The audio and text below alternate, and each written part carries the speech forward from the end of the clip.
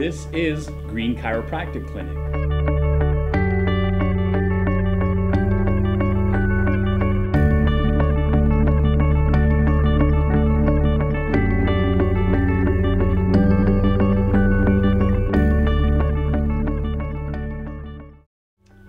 Hey, it's Dr. Jacob. The next group of stretches are pretty well known in the yoga world. You might know them as the cat back and old horse. They're designed to really put extension and flexion into the center portion of the spine.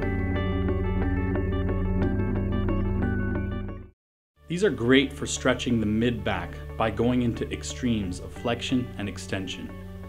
It's important that these are done correctly, so if you're unsure, consult your chiropractor or yoga instructor to make sure you have the technique correct. Starting with your back flat and your abs tight, slowly roll your pelvis out forward, causing an arch of your back. Hold that pose for 10 to 15 seconds, then reverse it completely. Slowly roll everything up to the sky, vertebrae by vertebrae, feeling each piece flex forward and open up. By the time you reach the pelvis, you should roll it back and in as if you're holding a pelvic thrust. Remember, with this and all stretches, if you ever feel pain or discomfort, stop immediately.